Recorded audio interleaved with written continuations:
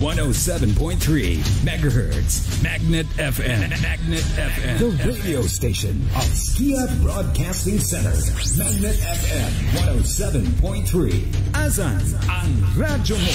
Assalamualaikum and welcome to the Unstoppable Millennials Campus Hour radio show. I'm your host, Abdurrahman Talusan. And I am Aziza Talusan, your co-host. Each week, you will hear mind-blowing interviews as well as actionable tips and learning stories that you can implement in your daily life experience to become unstoppable learner.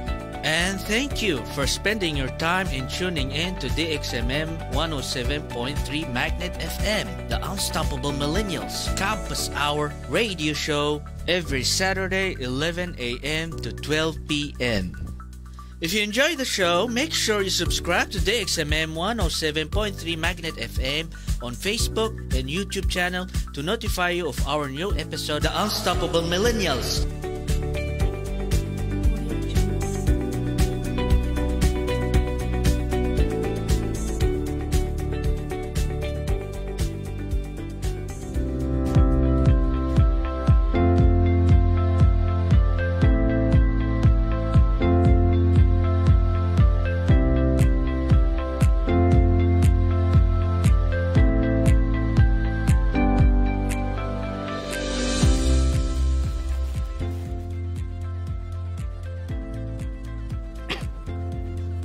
Hello, boy.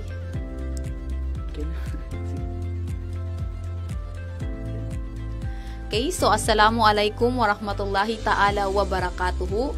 Here we are again in this Unstoppable Millennials in Campus Hour from 11 a.m. to 12 p.m. I am your host. I am Miss Maimona Dinanding, the Senior High School Principal. Okay, so and again, Assalamualaikum and good morning to each and everyone. Okay, sa lahat ng mga nakikinig dito sa Magnet 107.3. So, we are live now at SKIA Broadcasting Center. So, sana samahan nyo kami para sa bago namang topic na i-discuss namin. Okay, so I am Romney A. Kiray, the Junior High School Assistant Principal. Yes, so thank you so much doon po sa aming mga viewers and listeners in our DXMM 107.3 Magnet FM. We are also live here in SKIA Broadcasting Center. So yes, another episode. Another Saturday, yes. Also another episode in this Unstoppable Millennials. So meron naman kaming bagong guest. Yes, okay. So napansin niyo lalo na dun sa mga always, 'di ba, na nanonood sa atin. Dalawa lang kami ni Sir Kiray, which is usually is tatlo tayo dito. So Sir Basag is busy din siya and also Sir Azmi. Okay. So kami na lang muna dalawa ni Sir Kiray yung makakasama nyo ngayong araw. Okay, but meron kaming isang guest, okay, na makakasama namin for today's episode. So maybe you can introduce her. Ikaw ba? So she is a former student of Sultan Kudarat Islamic Academy from Annex until junior high school. So and now she is currently studying at Notre Dame University as a grade 11 student with a strand of ABM. Yes. So with our guest today is no other than we have Hasana Mishahal Arbon. Ay, tama, Mansur. Sorry. Yes, so welcome Hasana Mishahal A. Mansur. Okay. So this is our guest for today. But before that, we would like to congratulate our teachers, of course, and our students for yesterday's event that we have our first convocation and card distribution day. Yes. So last December 1, okay, we conducted the first honors convocation for this first quarter at Elementary Annex. Yes. Then yesterday, okay, natapos din yung ating junior high school nung morning, then afternoon is our senior high school. Okay, so congratulations students. Keep up the good work. Yes. Okay, so ang daming honors. Okay. And then di rin natin expect na excel yung mga students, diba? After na mayroong 2 years na pandemic. Okay? Yes. So at least, 'di ba, sa pagbabalik ng klase ganun ka-excite, 'di ba? Yung mga students. Nakita Parang, natin na parang yes, after 2 years. yes, parang ngayon lang na feel na parang masyadong aware or gusto ng mga bata na kailangan honors sila, 'di ba? Yes. Okay, so lalo na for example ang mga grade 11 STEM students, so almost 31, 'di ba? Halos lahat is nakapasok sa honors. Okay? And especially our special science class, parang halos lahat pasok sila sa honors, 'di ba? Okay. Yes. So expected naman yung mga SSC class, 'di ba? So lahat naman ng mga lalo na yung mga special science class natin ng mga students is nag-excel talaga yan sila sa klase. Yes. So okay. Ngayon, Yes. So how are you, Mish? yes. Kumusta ka? So far, so good po. Okay. So, dati lang, no? Parang dito pa siya from grade 7 to grade 10. Okay? Nakikita ka namin. Na-observe namin yung mga achievements mo. Yes. Okay? Outside or inside man ng school natin. Of course, kasi hindi lang naman siya sa di ba, sa loob ng campus na nag-excel talaga siya. Which is, pati sa outside, okay? Lalo na may mga competition tayo, nakikita ka rin namin na sumasali. Okay? So, yun. From SKIA system, di ba, Mish? Yes, SKIA system. Okay, from elementary to junior high school, nasa SKIA ka lang. Okay? And now you are in Notre Dame University, okay, grade 11 student with ABM strand. Okay? So, kumusta naman yung environment mo? Alhamdulillah po, medyo naka-adjust na din po. Kasi nung una din po talaga parang mahirap po mag-adjust sa new environment. Yes. Kasi lalo na yung junior high school mo 2 years lang because you have your grade 7 and grade 8. Yes, sir. And then yung grade 9 mo, you have your modular. Yes, sir. 'Di ba? So Very parang stressful. unlike Pati kasi grade parang 10. Pati grade 10. Parang unlike kasi parang 'di ba parang special science class parang medyo medyo konti lang yung i-adjust mo kasi most of your classmate naman na let's say grade 7 magiging kaklase mo din sa grade 8. Opo. So ngayon, lalo na ngayon na mo yung modular from grade 9 to grade 10. So paano ka naka-adjust, which is nagkakaroon kayo ng face to face sa Notre Dame University. At the same time, of course, the new teachers yung parang new set of classmates, 'di ba? Yes, sir. So paano mo na-adjust or paano mo na-adapt yung bagong environment sa NDU? Para po naka-adjust po, nag-go with the flow na lang po talaga ako. Okay. Kasi po, parang nag-focus din po ako sa present and also with prayer po talaga. Parang nahirapan din po kasi talaga ako mag-adjust. So, Yes. with the help of, with the guidance of Allah subhanahu wa ta'ala at saka also sa family ko, to my mother and sister, so naka-adjust din po talaga ako. Okay, so yun 2 years, di ba, Miss? Yes po. Pandemic, so modular learning. Yes po. Okay. And when you enter in NDU, kay Notre Dame University, nung hindi pa nagkakaroon ng face-to-face classes, di ba, online learning? Yes po. So medyo mahirap siya mag-adjust from modular to online learning. At saka wala po ako experience sa online learning nung time na yun.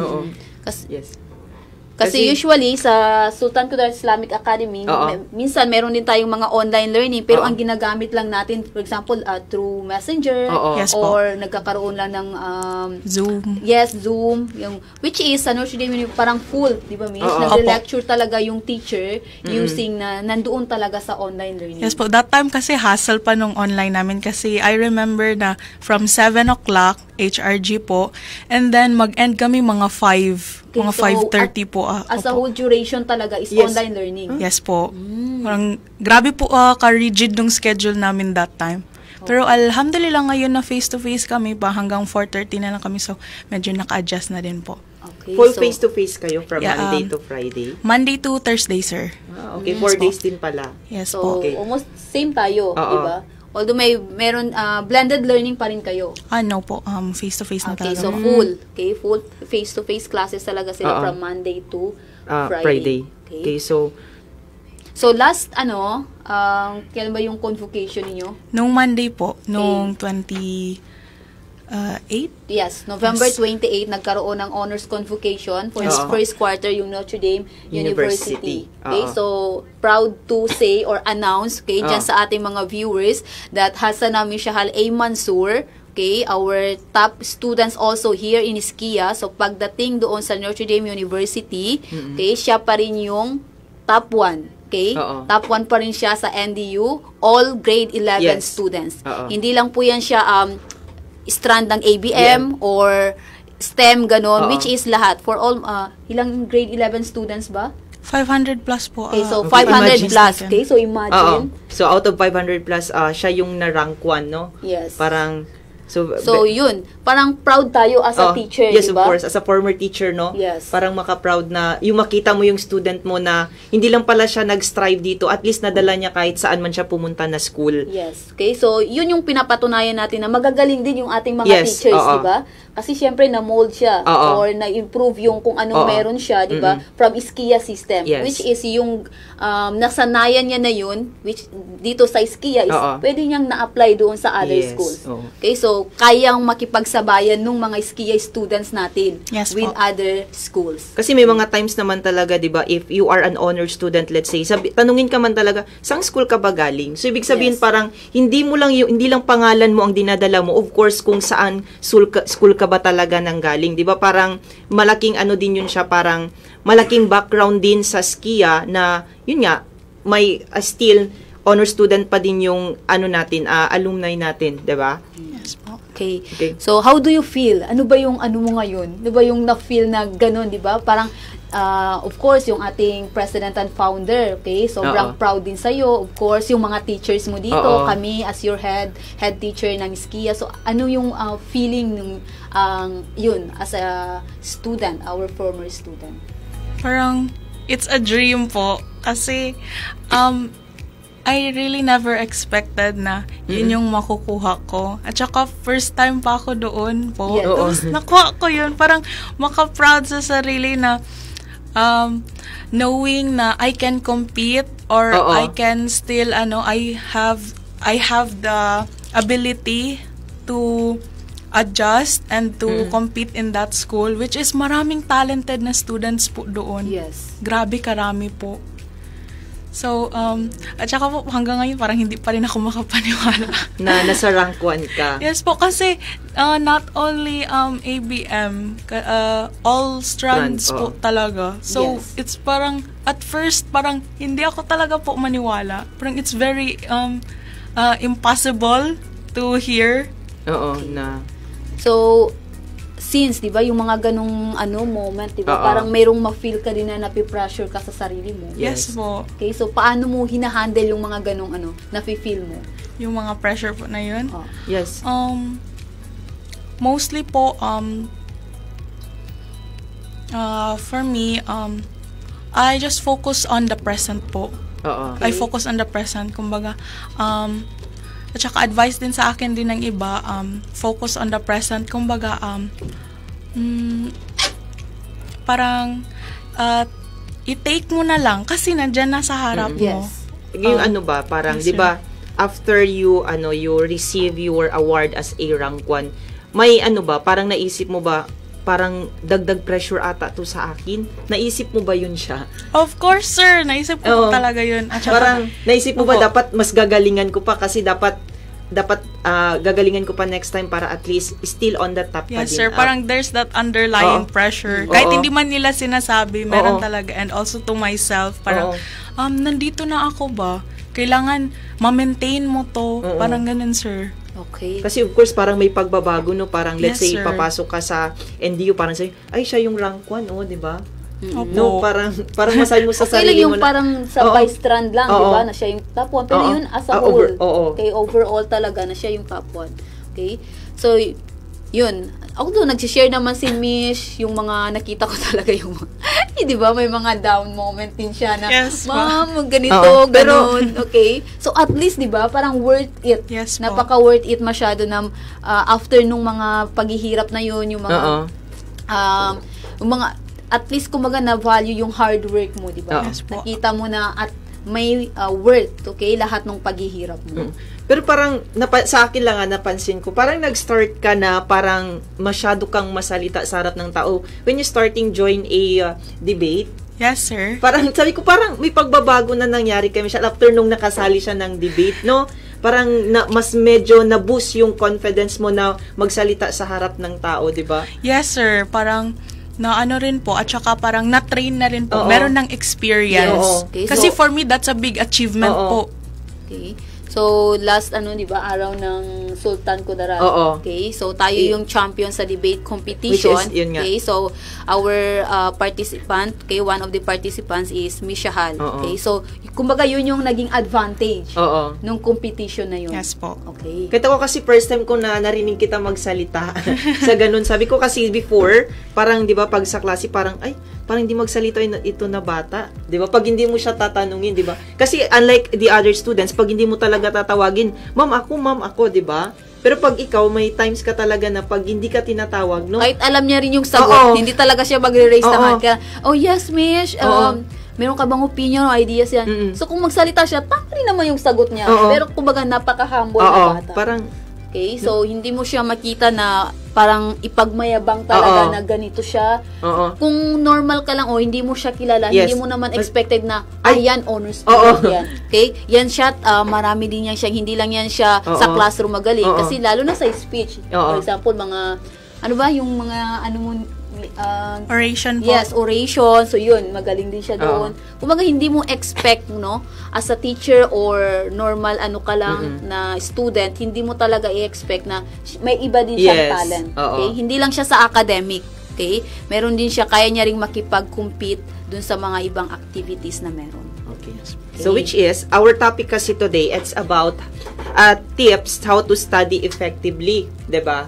Yun yung natin ngayon, yung itatopic natin, which is relate na naman natin, 'di ba? Parang tanungin natin, ano yung mga tips mo na bakit mo nakuha yung tinatawag na rank 1, 'di ba? Yes. Ano yung mga strategy, of course, 'di ba? Kasi ino-observe natin yung mga students ngayon, minsan ma'am, paano ba mag-study para papasok siya sa ma-memorize ko yung ganito, 'di ba? Yung minsan kasi ang iba nagkukulong na lang sa kwarto para mag-study, which is pagdating ng exam, nakalimutan ko yung ganito, na hindi ko na matandaan. Okay? So, pwede mo bang i-share sa ating mga viewers, sa mga listeners natin, Mish, kung ano yung mga study tips na meron ka? Opo, pwede po. Okay. So, first na tip po is, wag masyado i-stress yung sarili. Okay. Parang, you need rest. Ako kasi tuwing mag-exam ako, ang ginagawa ko first, parang mag-take ako ng power naps, like 45 minutes or at least an hour. Kasi parang kapag nakatulog ka, kapag nakarest ka, mas mabubuhayan yung utak mo. Okay. Pero ano yung pinaka-best, best time mag-study, gabi ba or umaga? Kasi may mga time yan, di ba? Yes po. Ako po, both po actually akin. Sa gabi, kasi po, para ma-remember ko pagka morning. And then morning, i-review ko na lang po yung na-studyhan ko nung gabi na yun. Ganun po. Yes. Kumbaga, naman parang all around tong bata. Kaya kumbaga, meron kasi yung mga student na, for example, madaling araw nag-study kasi parang doon active yung utak nila. Or kung gabi naman, mga 7, ganyan. Meron naman morning, yung parang naglalakad-lakad ka pa, mag-memorize. Okay, so nakadepende. Kasi minsan parang ako din na parang as I experience pag mag-study ko, pag masyado mong pinofocus yung pinag-studyan mo, parang ang hirap makuha, no? Pero pag may ginagawa ka, let's say nakikinig ka ng music, kumakain ka, parang mas may time ka na, mas nadali ko siyang na-memorize. Or naintindihan, diba? Okay, so ano pa? Wait lang po. So, meron din po yung maraming students kasi, a lot of students I know na mini-memorize. Memorize sila. It's hindi naman sa wrong. It's not wrong. Pero mas better kapag i-familiarize nila or intindihin nila yung sinastudy nila. Kasi kapag through memory lang, masyadong malabo. Kasi may times na yung exam namin situational. So nakadepende siya sa common sense or like familiarization. Ganun, sir. Okay. At saka, yung nag-memorize, yung always ka nag-memorize, diba? Minsan, without understanding. Yes diba po? So, paano kung essay, or parang parang yun, sabi mo situational, so paano ka na makarelate, di ba? So hindi naman lahat, di ba, effective yung lahat na lang i-memorize mo without understanding. Of course, in just like a mathematics, di ba? Of course, di ba, pag teacher tayo ng mathematics, parang may mga students kasi na pag yung example, dapat yun din yung lalabas ang gusto nila. Dapat pinapalitan lang ng numbers. Diba? Yes, sir. Pero which is, may mga teachers kasi na they just only teach the concept and then yung application, dapat maintindihan mo lang yung concept para at least pagdating dun sa exam, ay bakit nagiging problem solving siya? Diba? So dapat yun nga, dapat talaga is may comprehension ka. Yun, yung sa math na parang gina-memorize lang yung formula, di ba? Pagdating sa application, hindi na alam, di ba? Hindi na nila alam kung paano ba i-apply kasi nga alam yung formula, okay? Kaya minsan, di ba? Parang sa mga students, pag marinig nilang, sige, open notes. Okay? Or ibigay ko lahat ng formula, okay? Tapos pwede yung tingnan ng which is, bakit hindi pa rin makasagot? Okay? Parang, tinatry mo as a teacher, sige, i-open notes natin, ibigay natin ang formula, makasagot ba? Wala pa din. Diba? Kasi nga, walang hindi alam application, hindi alam kung paano yung process ng solving, walang understanding. Okay? At saka, nag-i-start naman yung, kumbaga, madali mo ma-catch up yung mga gina-studyhan mo kapag nakikinig ka talaga sa lecture, di ba? Kailangan makinig ka. Focus. Kasi meron pong time na kahit hindi ka nag-study, ma-answeran mo pa rin because nakinig ka sa teacher. Yes. Okay? Yun yung pinaka-the best talaga, di ba? Ang iba kasi, paano pumasok sa isip ko ganito, ganon? During the lecture ng teacher, okay, ni ma'am, ni sir, nag-chismis sa kasama. Okay? Or iba yung although nandyan sa klase pero nasa iba yung utak, di ba? Hindi naka-focus. Okay, so ganun. Yun yung akin, di ba? Tama yung kay Mish na kahit hindi ka mag-study, di ba? Which is, pero kung naka-focus ka doon sa lecture, okay, nakaintindi ka, makakasagot ka. Yes po. Okay. So, meron pa ba ang other tips na meron ka, Mish? If possible po, yung mga lessons or topics, kailangan read in advance. It's a big advantage talaga po. Yes. Kasi alam mo na, at saka makaka-participate ka na din during the lesson. Okay. Po. So, na din po yun. Yun, kailangan advance ka, di ba? Yes, nagti-take time ka talaga mag-research. Kasi minsan, pag sinasabi naman ni teacher na, okay, next, natin, at saka merong guide, di ba? Merong guide na binibigay si teacher, ito yung sunod-sunod na topic natin. Okay? So, kapag meron kang, advanced, knowledge doon sa ile-lecture ni ma'am or ni sir, of course, makaka-relate ka. Yes. Di ba? Pero yung on the spot, minsan, na wala ka talagang knowledge doon, parang mahirap, di ba? Kailangan mag-take time ka talaga na pag-aralan. Okay. At saka maganda ngayon, pag nag-advanced study ka, let's say, next topic, pag hindi mo maintindihan doon sa ni-research mo, may mga YouTube kasi, di ba? Which is parang manood ka ng YouTube para magkaroon ka ng idea, di ba? Opo.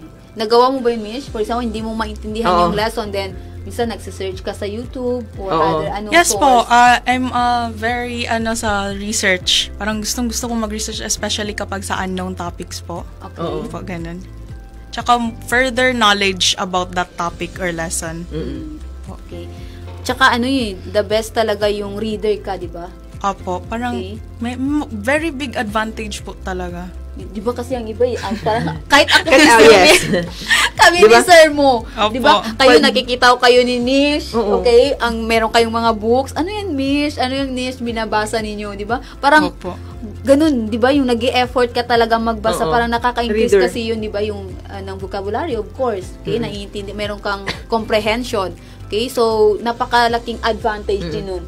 Kasi one time nakita ko siya, ano ba yung binabasa niya? Sabi ko talaga, binabasa mo yung buong libro.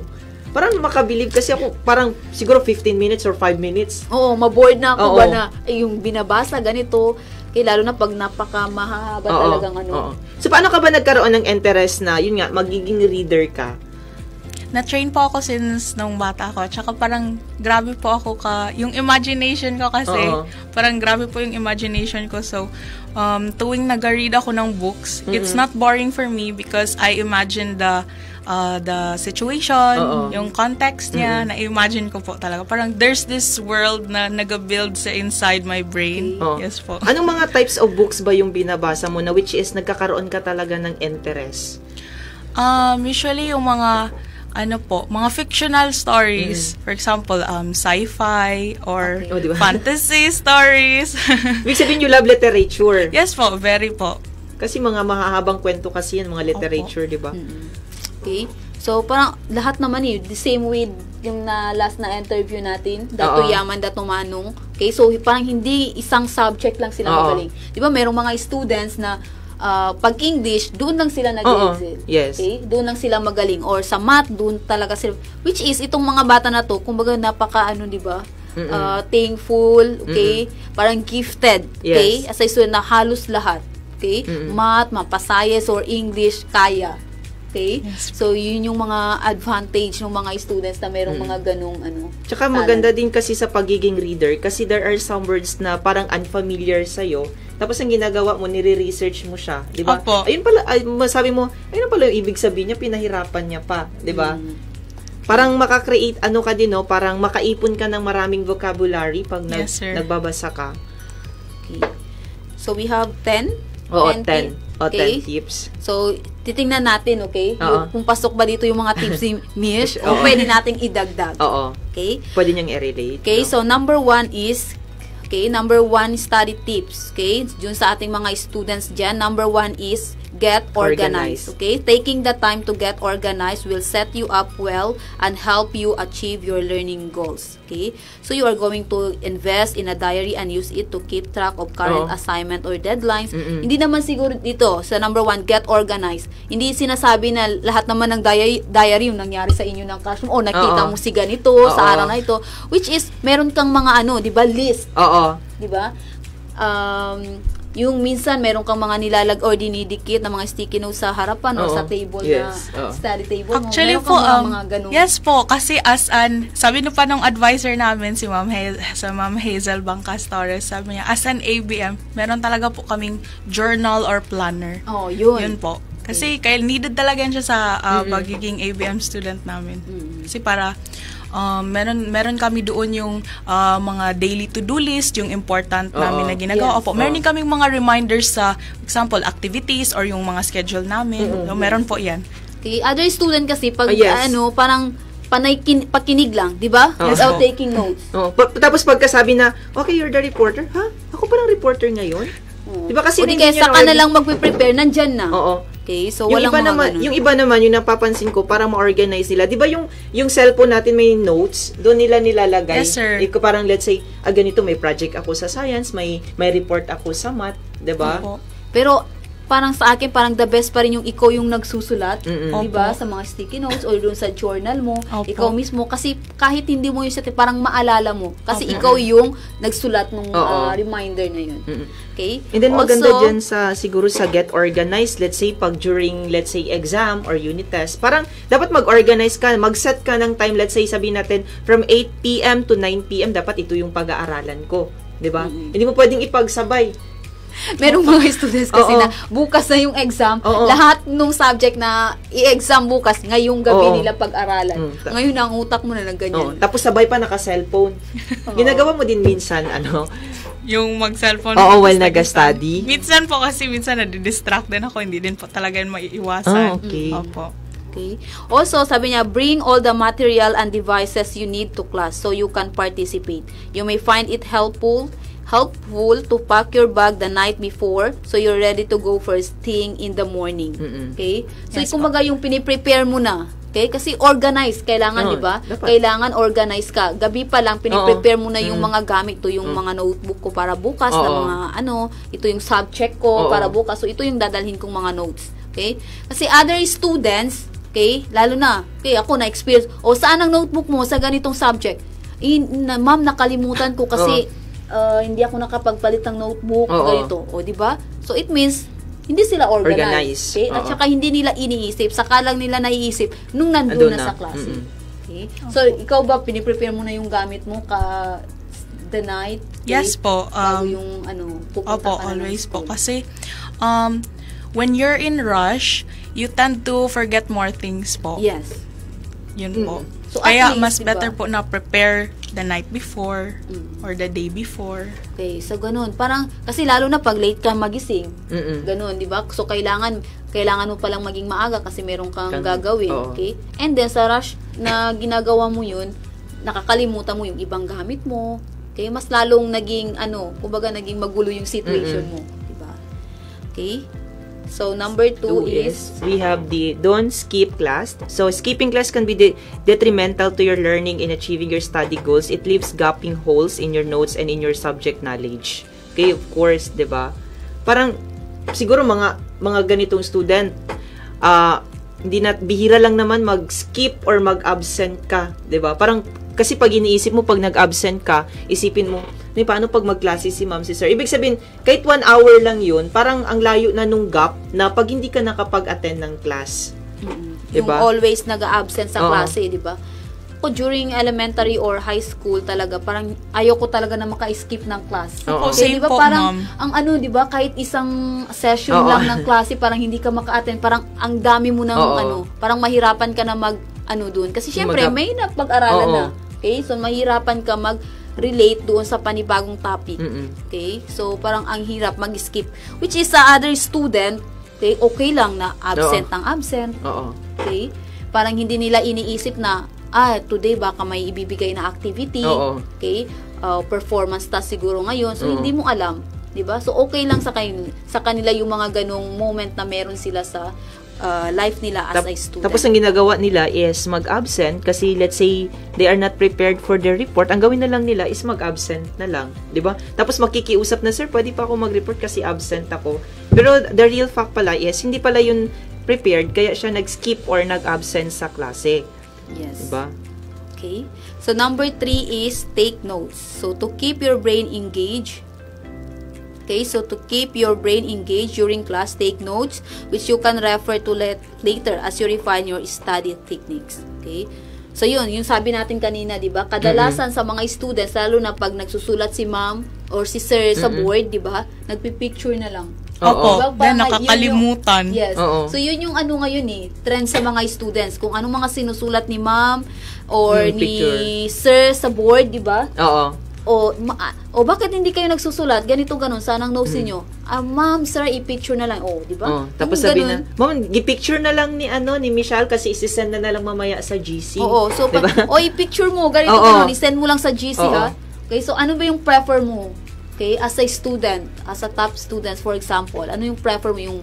Yun, i-picture na lang or ikaw mismo yung nagsusulat sa notebook? Mas better po yung sinusulat mo, syempre. Kasi, aside from meron kang notes na para pagstudihan, natatatak na rin sa utak mo yung mga sinusulat mo. So, kumbaga, it's also a review for you.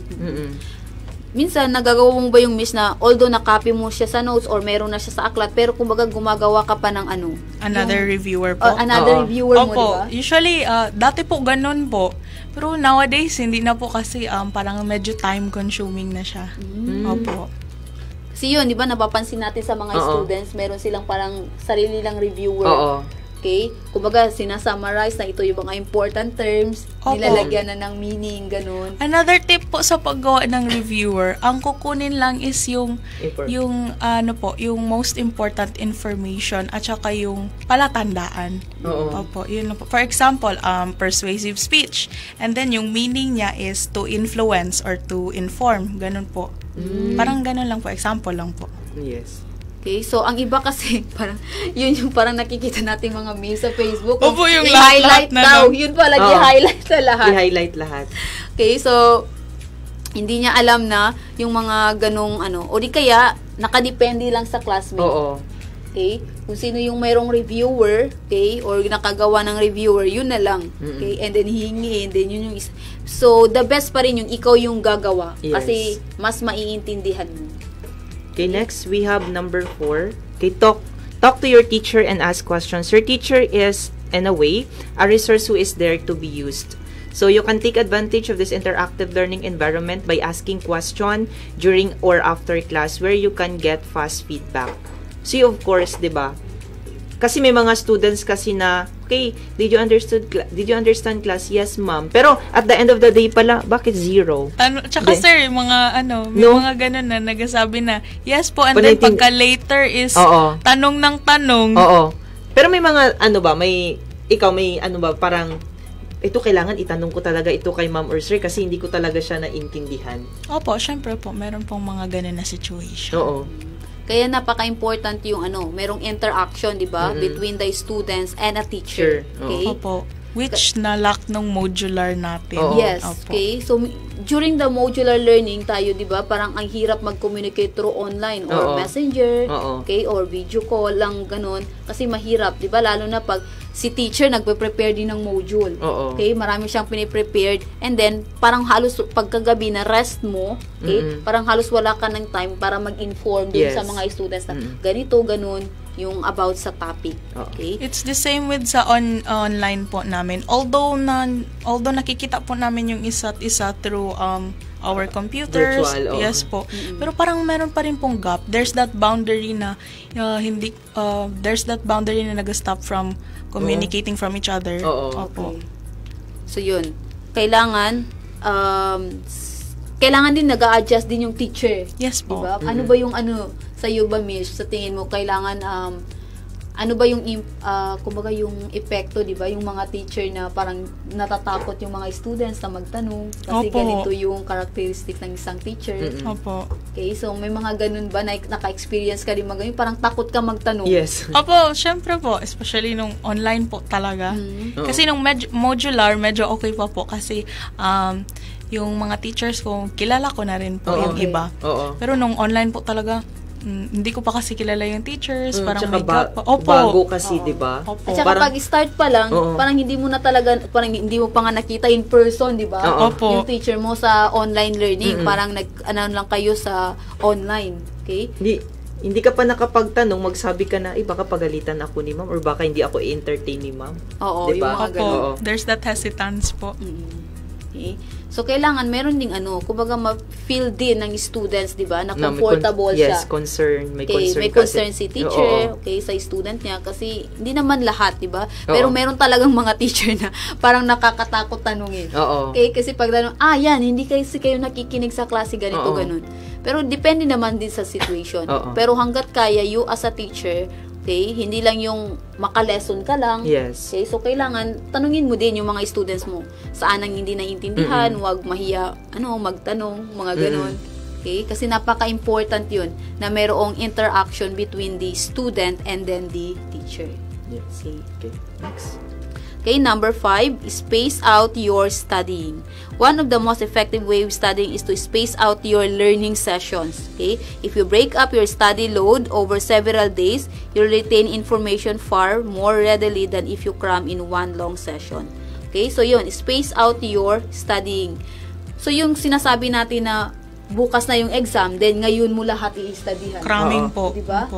Okay, parang hindi ka makafocus. Kailangan, at pag alam mo na kasi, meron tayong calendar of activities. Okay? Naka-schedule na yan, na this date, ito yung first quarter or unit test. So, kailangan aware ka din doon. Okay? Para ma-ready mo yung mind mo, di ba? Kasi pag andyan na, malapit na yung and then nararush yung utak mo, that's why na hindi madali pumapasok sa utak yung mga pinag-aaralan. Prone to, prone to overload information, prone din sa pagkakalimot. Okay, so ikaw, paano ka ba nagpe-prepare lalo na pag may first quarter exam or every quarter or may yung unit test na sinasabi or quiz, paano ka ba nagpe-prepare? Actually po, ang technique ko dyan, tuwing may quiz, especially parang the day before exam, tuwing may quiz kami, doon na po ako mag-study.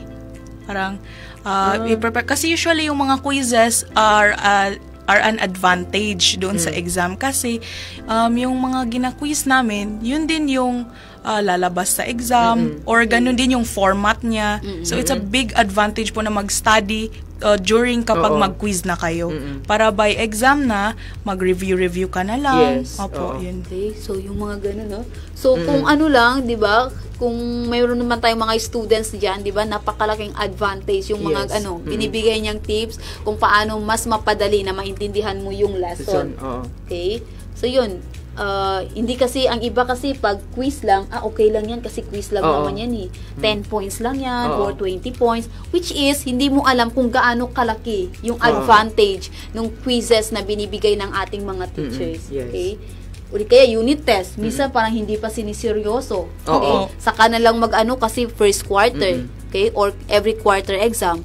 Okay? Which is, hindi mo naiisip na ganun yung advantage nung mga quiz na yun. So, or yung mga performance na binibigay ng mga teachers. Kung ganun kasi, let's say, advantage yung quiz, diba? Let's say, yung format, parang makakatulong yun siya sa'yo minsan. Kasi, di ba, parang, let's say, yung question na yun, mali ka doon, tapos masabi mo, ay, dito ako na mali. Ngayon, alam ko na yung sagot. Diba? Mga ganun po na situation. Makatulong siya, di ba? Parang, dati mali ako dito, dapat, ngayon alam ko na, di ba? So, dapat always mo talaga na pag quiz, parang minsan may mga student na, natapos naman din yan, wag na natin pag-aralan. Pero hindi mo pala alam na, yun pa rin yung nagiging format pagdating sa exam. So, kung pinabayaan mo, or di mo kaya ni-review, ikaw din yung kawawa, diba? Opo. So, number 6. Okay, we have number 6. Create a study plan and stick to it. Okay, one top study tip is to create a schedule or plan. This is incredibly helpful for time management and can help you reach your learning goals. Okay, study plan will motivate you to study as you'll have time dedicated to learning.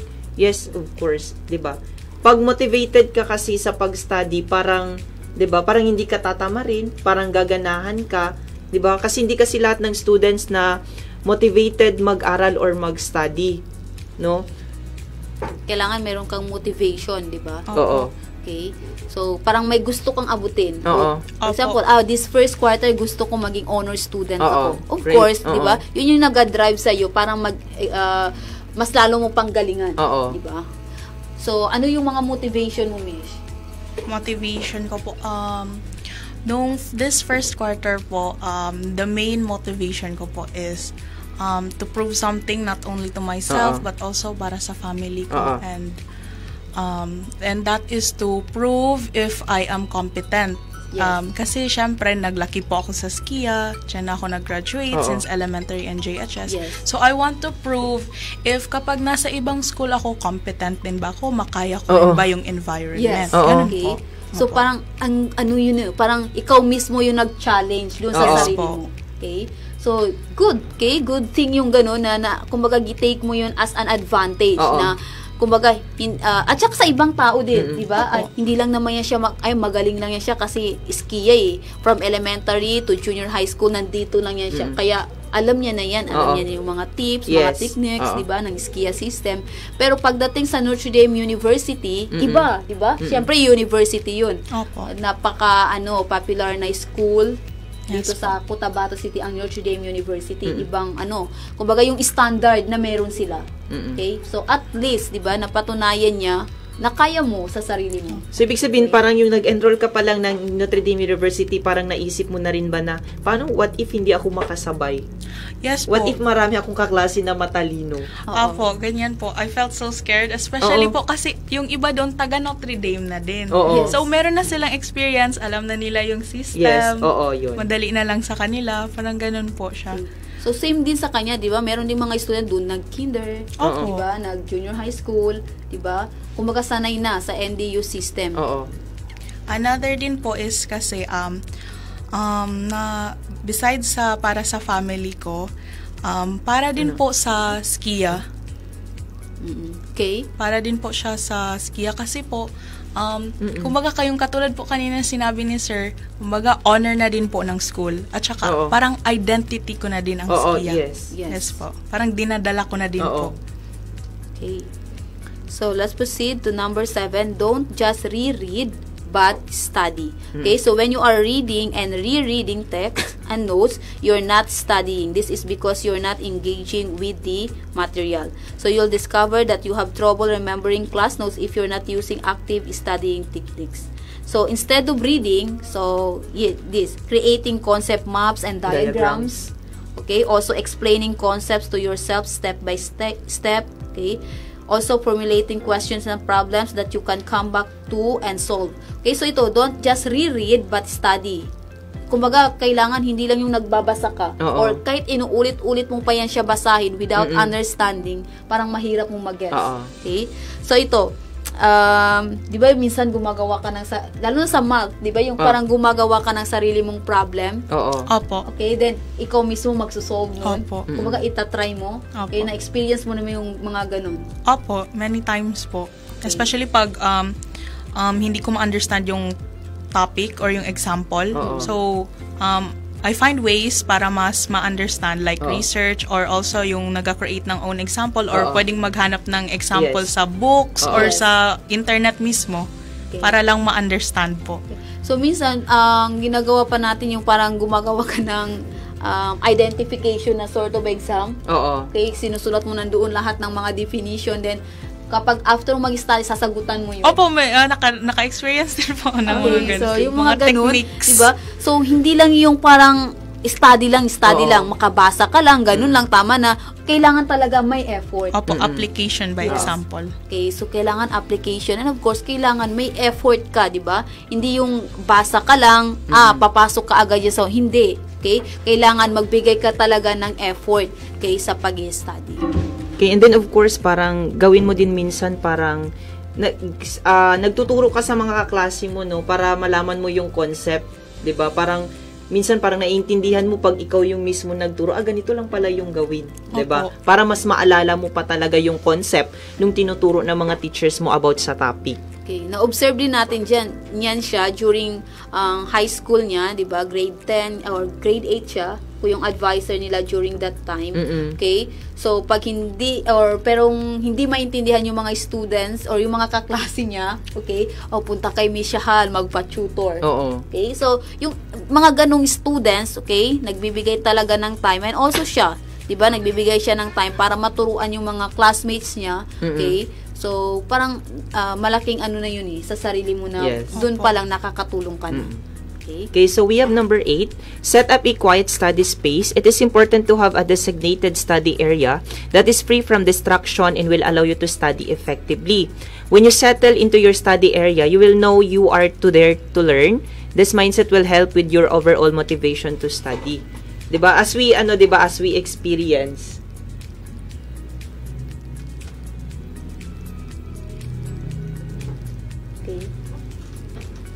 Okay, 'di ba? Parang as you experience, 'di ba? Parang minsan naghahanap ka ng ng place or ng lugar kung saan mo gustong mag-study. Yung mas gusto mo yung tahimik, 'di ba?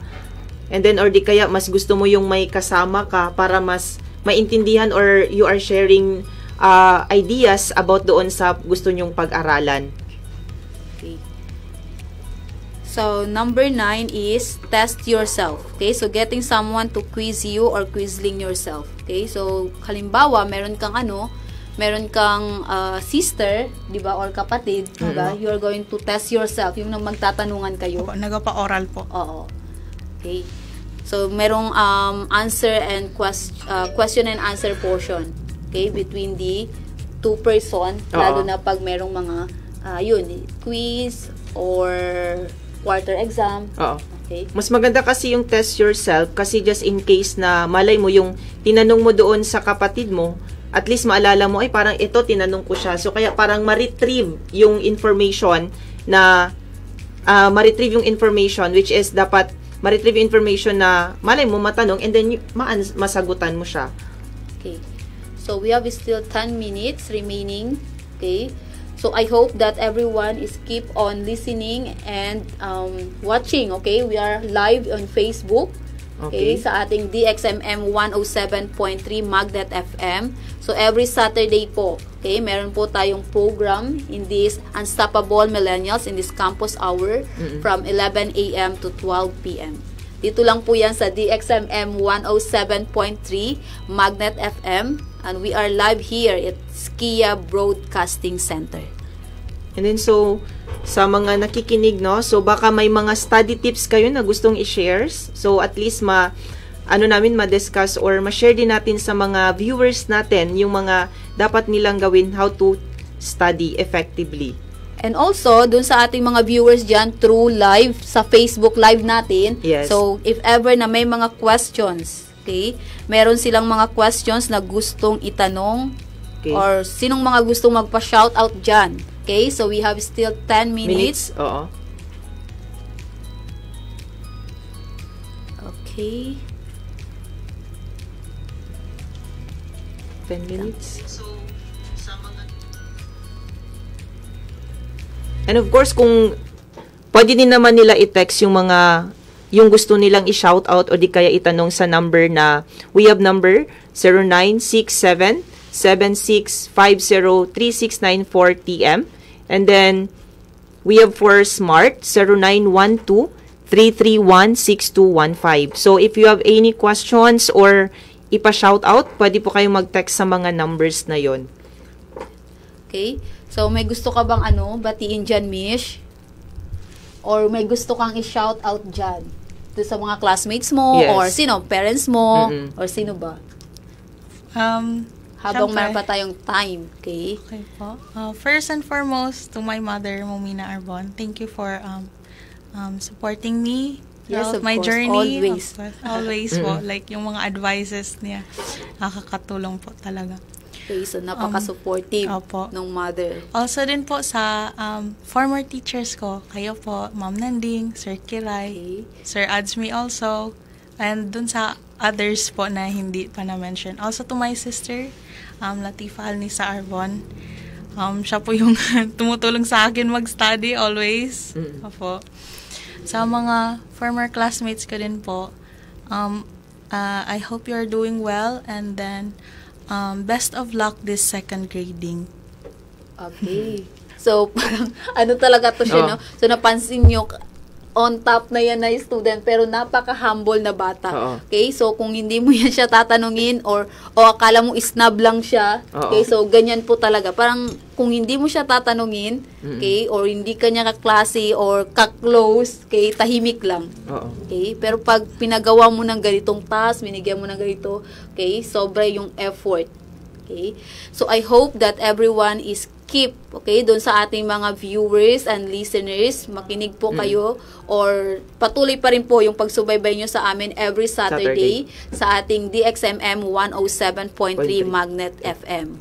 Live po tayo every Saturday here at SKIA Broadcasting Center. Okay, doon sa mga nagpapa-shoutout dyan, okay, sa live ko, of course, thank you so much, CC, my friend from CRMC. Also to sino ba to? Mga students na nanonood dyan, yes. Okay. So, thank you so much. Ma'am Nasraida, nakikinig si Nasraida, your former classmate, also your friend. Still supportive pa din sila kay Miss Shahal, no? Yes, yung mga classmates niya. Okay? Congratulations din po sa kanila. Yung kahapon po, yung convocation nila. Yes. Okay. So, honors pa rin yung mga classmates mo, of course. And we have, sino pa ba dyan? Okay. Yes, shout out sa iyo, Hamir. One of my friend. Of course, Ma'am Noraisa Abubakar. Hello, Ma'am. Also, Ma'am Duga, our former teacher. Okay. So, napaka-ano yan eh. Mga veterans teacher natin yan before. Okay. So, thank you so much. Okay. So, others, yung mga friends natin. Of course, to Ma'am Maida Kadtong. Okay. Hello, Ma'am. Our former professor. Yes, at Mindanao State University. Okay, so thank you so much, Ma'am, okay, for that appreciation. Okay. Padagdag rin po sa I want to thank din NDU, Notre Dame University, my present school, also sa advisor ko, si Ma'am Hazel, and sa mga present classmates ko din. They're a big help talaga sa pag-adjust ko sa school na yun. Okay. Also din po to, syempre, hindi dapat nating kalimutan to Allah subhanahu wa ta'ala. Yes, kasi lahat po ng efforts natin, lahat ng paghihirap natin, twice greater ang binibigay niya sa atin na reward. Yes. Okay. So, kumbaga na-achieve mo, okay? Hindi lang yung sarili mo yung di ba? Hindi mo naman makukuha yung, although napakabigap na ikaw mismo, di ba, kaya mo, pero behind those achievements, merong mga tao. Yes, may mga others. Keep on supporting. Of course, ang ating president and founder, di ba? Opo, syempre po. Michael O. Mastura. Okay, so Yes. proud ating Vice President for Finance and Administration, Yes Dato Ismael V. Mastura Alhaj. Okay, so napaka-supportive nung ating mga administration. Yes po. And I'm very thankful for that. Yes. Really, Yes. I Okay. appreciate po that. Kasi ako po, syempre, it's a big honor kasi student lang din po ako. Tapos sila parang mga VIPs po. Yes. Tapos, Yes.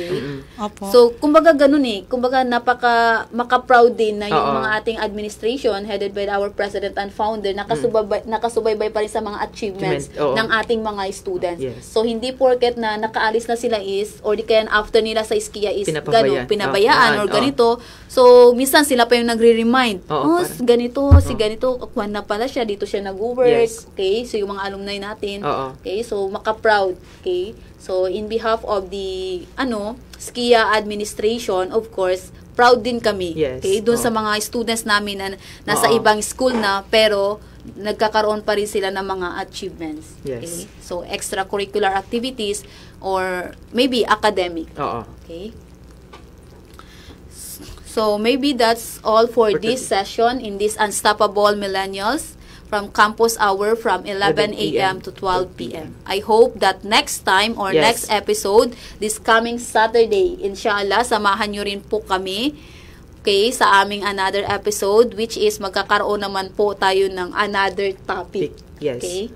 So, sa mga hindi pa po nakasubscribe sa ating DXMM 107.3 Magnet FM, paki-like lang po ng aming Facebook page. Okay? And then, of course, kung merong mga di ba, please send stars. Yes, of course. Pwede po kayo mag-send ng stars.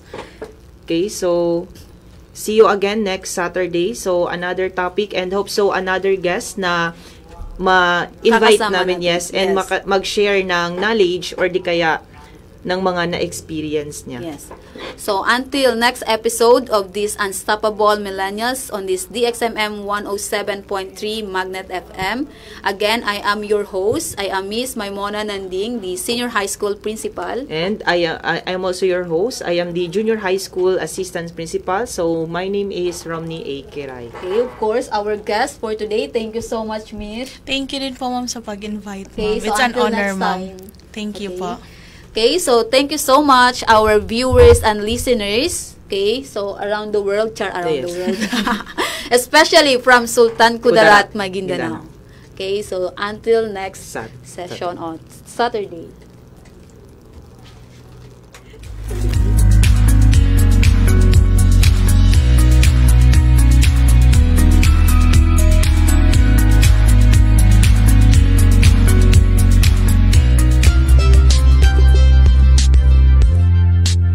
If you enjoy the show, make sure you subscribe to DXMM 107.3 Magnet FM on Facebook and YouTube channel to notify you of our new episode and share it with your friends. Thank you so much for listening and hope you learn some great things that can help you every day. Until next time, stay safe and see you inshallah.